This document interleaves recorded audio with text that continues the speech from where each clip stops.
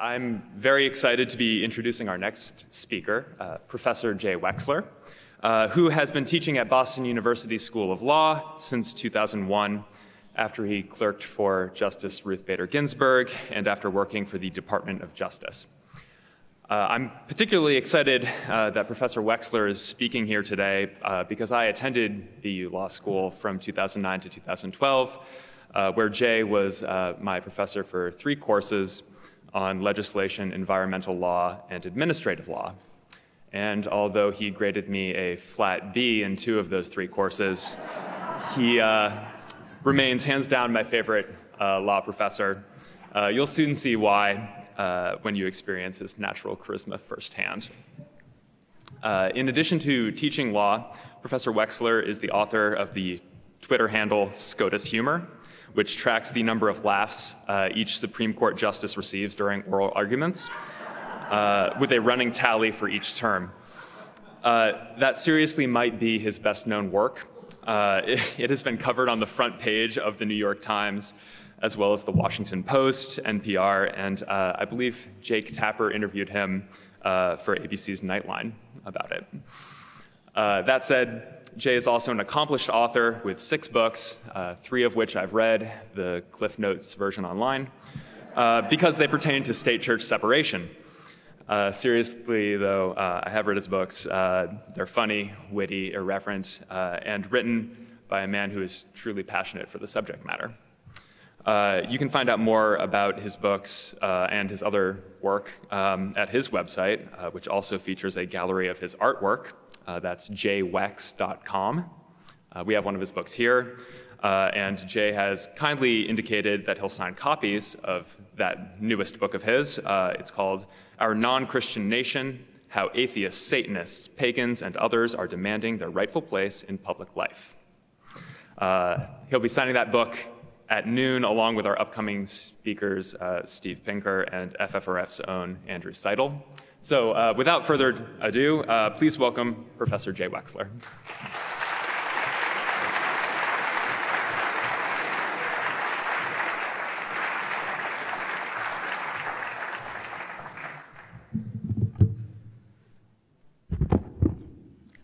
I'll be talking to the registrar about retroactively changing the grades.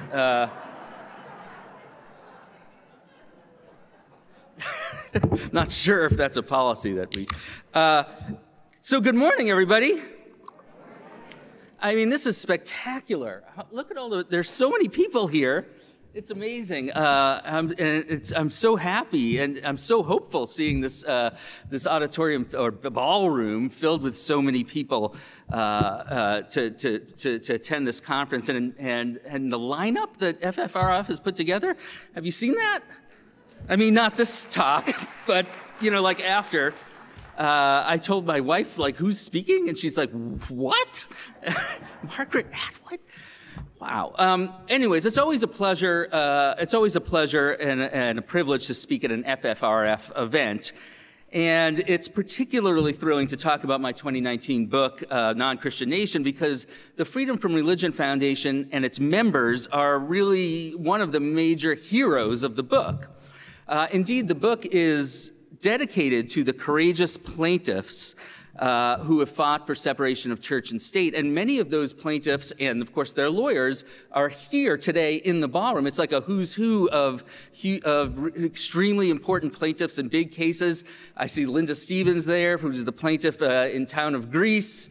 David Williamson, I think, right, is a plaintiff in the Brevard County, Williamson versus Brevard County case. Dan Barker, of course, is a plaintiff in a case challenging the House of Representatives' policy about chaplains. So it's really a thrill. It's just not often that one gets to talk about a book to those who inspired the book. And so it's just a thrill and a joy to be here. So what I'm going to do is talk briefly about the book and then mention a few recent developments that have post-dated the book that we can then either talk about in a little question and answer period after, or we can talk about at other parts of the convention. The book grew out of two straightforward facts about the United States, neither of which I think will surprise anybody here. The first fact is that in the past 25 years, the Supreme Court has really smashed down whatever wall of separation between church and state it used to support, basically rendering the Establishment Clause in many ways practically a dead letter and vastly increasing religion's access to government property, government money, government institutions. The last time, I just taught my students this the other day, the last time the Supreme Court struck something down under the Establishment Clause of the First Amendment was 2005. So that's a long time. Now, how has it done this? In what areas has the Supreme Court acted in this way? Four main areas that I talk about in the book that are of extreme importance, I think. First of all is funding of religion.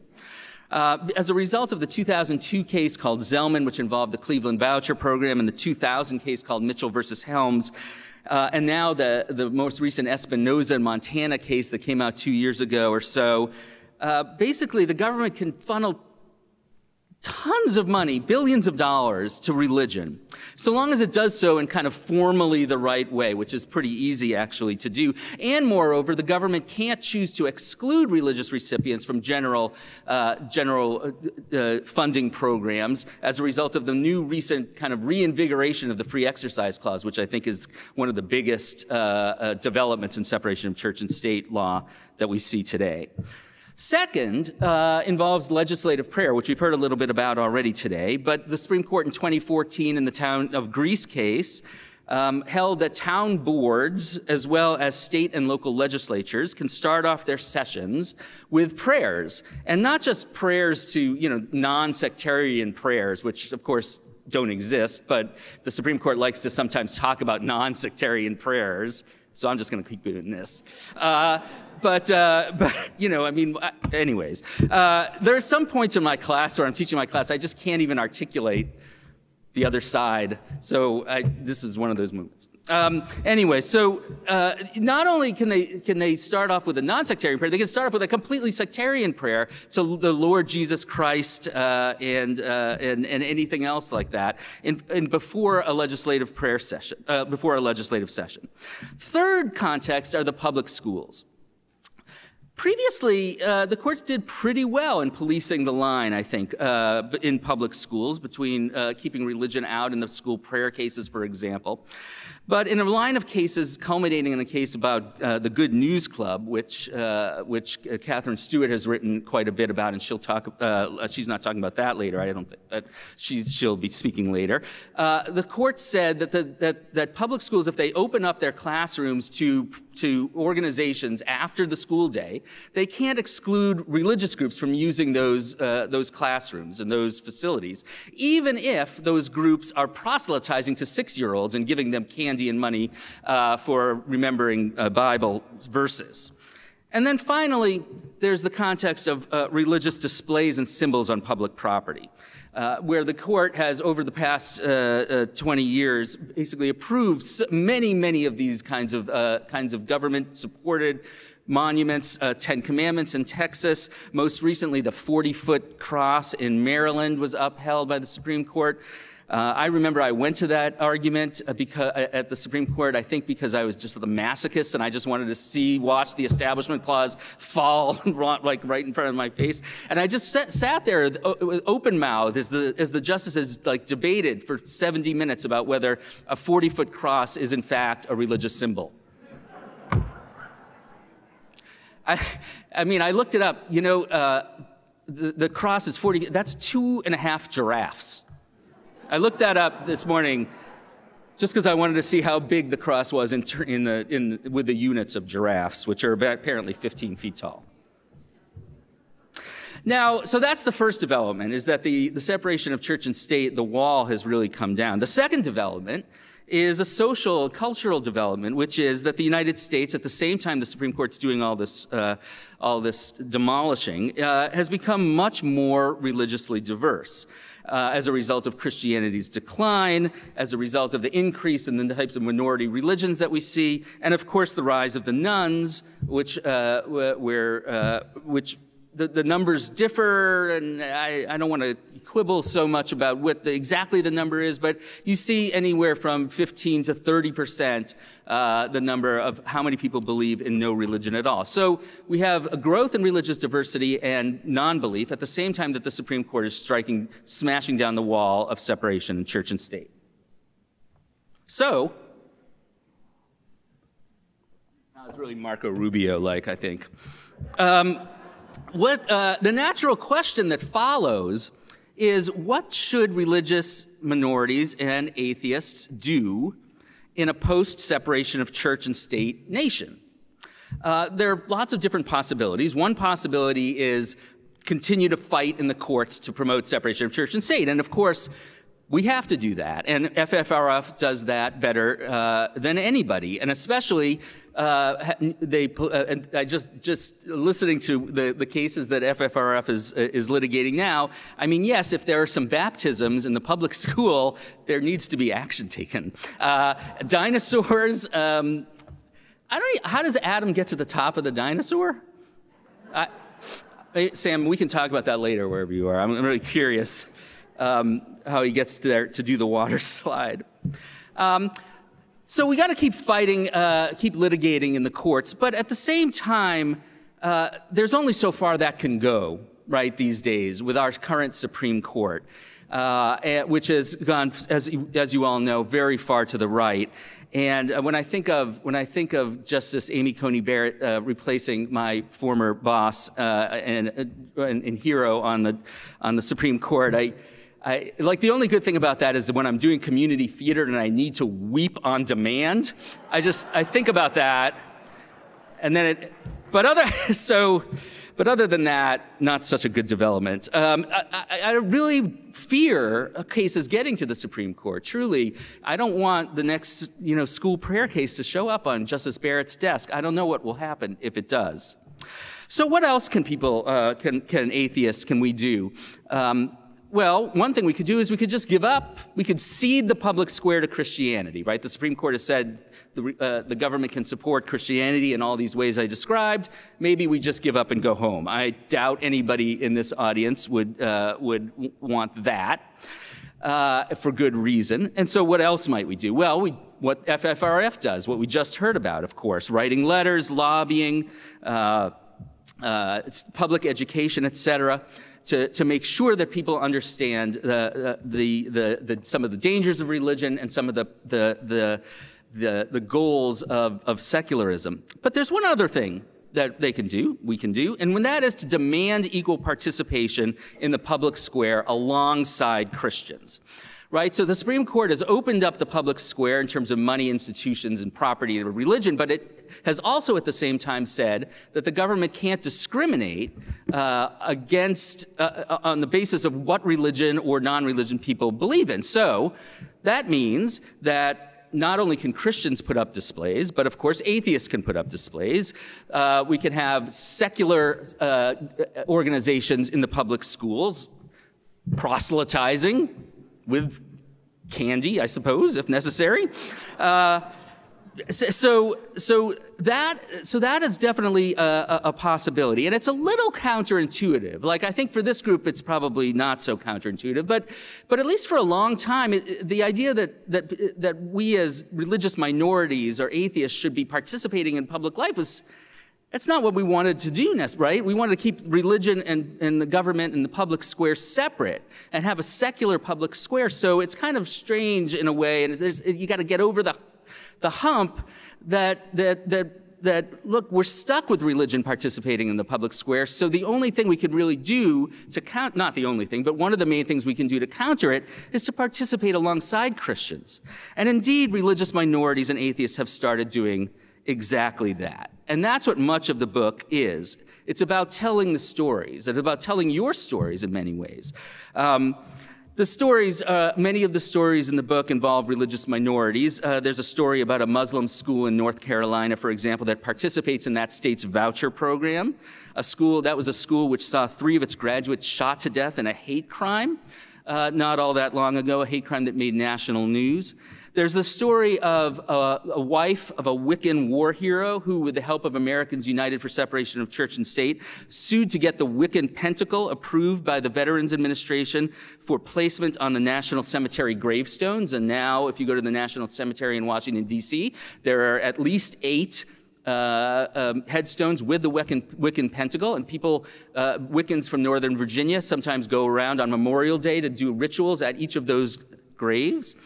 There's the story in the book of how I went to Belle Plaine, Minnesota. I don't know if anyone, I'm guessing no one from here is from Belle Plaine, Minnesota. Well, yeah, really? I do the Belle Plaine dance. Belle Plaine was about, this tiny town in Minnesota, was about to be the town where the very first satanic monument on public property was going to be erected.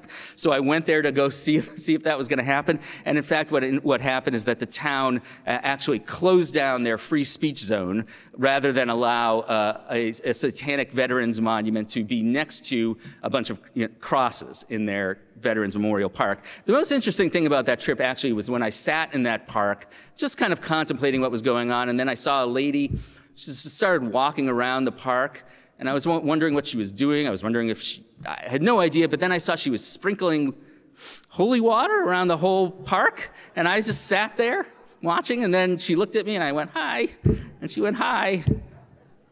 That's the story.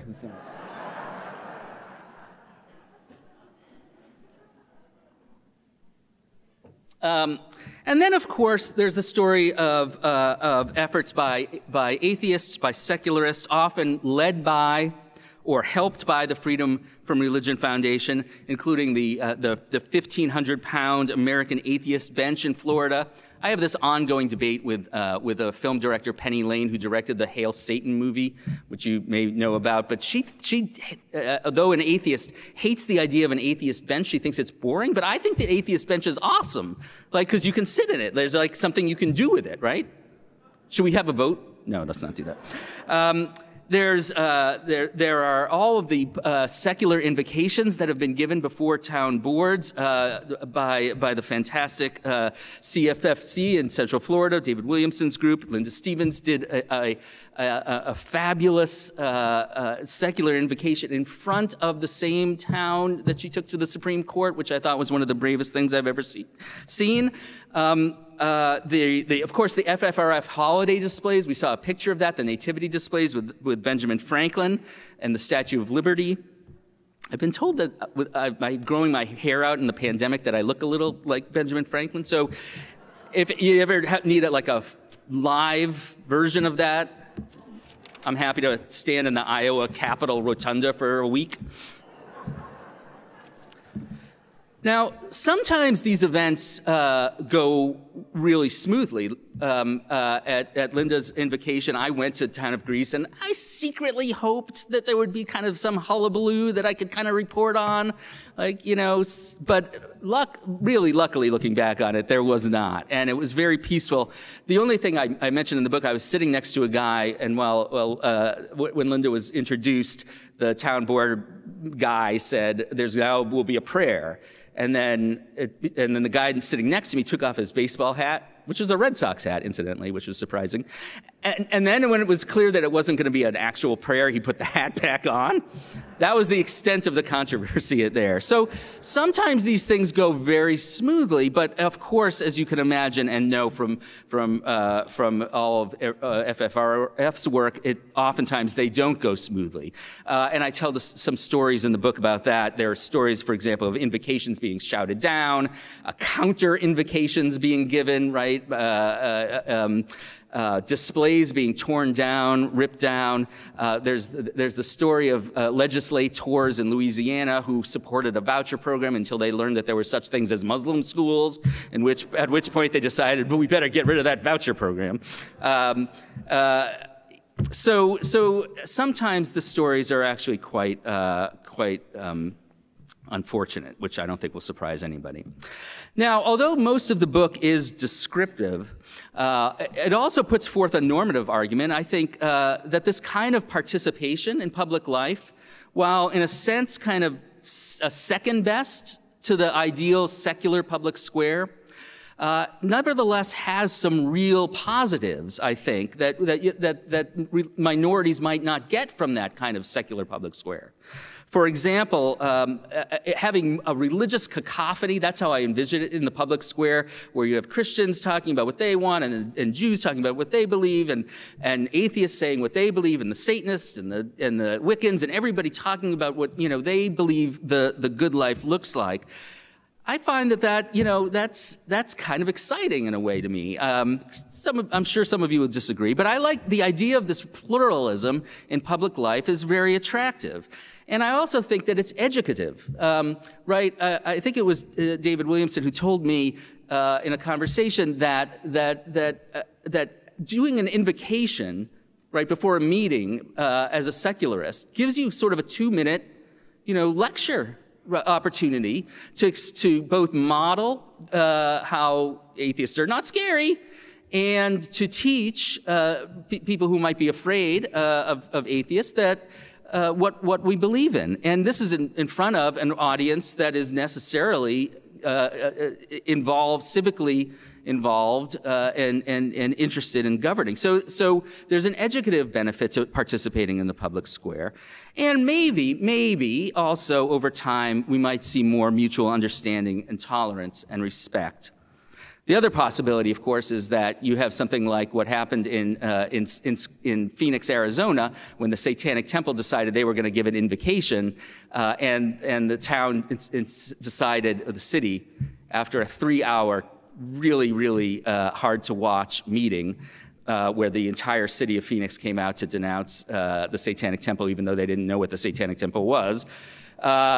They closed down the invocation program altogether, kind of like the Belle Plaine Park, rather than let a Satanist talk for 2 minutes once a year. And so you get the secular public square anyway. So that's the argument of the book and the description contained in the book. And now let me just talk about 3 developments that have occurred since I wrote the book, and maybe you'll find them interesting. We'll see, and maybe we can talk about it. I hope that we have about 8 minutes or so of question and answer after. The first development is a really troubling one, and that is the exclusion in some jurisdictions of atheists from invocation programs. Right, so it's true that the Supreme Court in town of Greece said that the government can't discriminate on the basis of religion when it lets people give opening prayers. But some jurisdictions, including the United States House of Representatives, has said, well, okay, other religions can pray, but atheists can't pray because atheists can't pray. And this has happened in a few jurisdictions. It happened in the 11th Circuit, it happened in the 3rd Circuit, and the D.C. Circuit. And FFRF was involved in the litigation of maybe all of those cases, but certainly the D.C. Circuit case in which a judge that I had clerked for before I worked for RBG, David Tatel, actually came out in favor of the government, which was so disturbing to me. The idea that the government could exclude atheists from this pluralistic public square just because atheists don't believe in a higher power is deeply troubling and really undermines the religious pluralism possibility that is the only silver lining, in my view, of the Supreme Court's new Establishment Clause jurisprudence. Second development, and this Sam mentioned this case already, a case called Shurtleff. This is the Boston flag case, which is at the Supreme Court now. And it's going to be a really interesting case. It's very, very much of a piece of the cases that I talk about in the book. Just quickly, a little bit more facts on that case. The city of Boston has these 3 flagpoles right in front of City Hall. One has the U.S. flag, one has the state flag, and the other has the city flag. And sometimes the city flies a private group's, a civic organization's flag in conjunction with an event that group does on City Hall. And a Christian group said, can we put up our flag? And the city said, no, it's not consistent with our sort of guidelines. And then the lawsuit occurred. From a free speech First Amendment perspective, it's a really, really interesting and difficult case because it turns on whether those flags are the government speaking, in which case the government can say, we're not putting up a cross, or whether it's the government facilitating a forum for private speech, in which case then the government maybe has to put up the Christian flag, but if it does, and if that's what the Supreme Court rules, I'm really hoping that the Freedom from Religion Foundation has a flag, because that's what we need to do on day 2, right, is to put that up.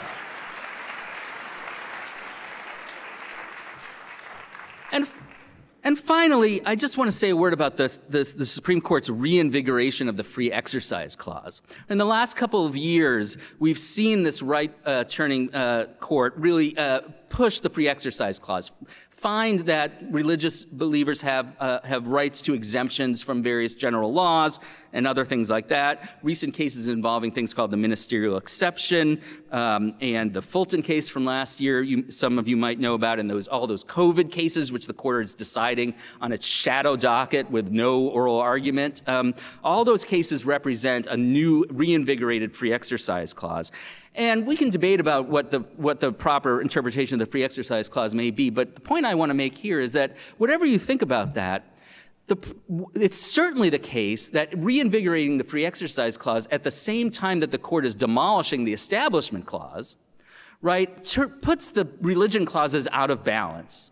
If we're going to allow religion to be exempt from some general laws, and that maybe we should, maybe we shouldn't, but if we are, then religion should then also bear the burden of needing to be excluded from government programs, on the other hand, to balance the two rights. And so we often talk about the two clauses in isolation from each other, but I think we ought to be talking about them together. And if the court is going to demolish the Establishment Clause, it doesn't make any sense for it to reinvigorate the Free Exercise Clause at the same time. And I think we need to keep making that point.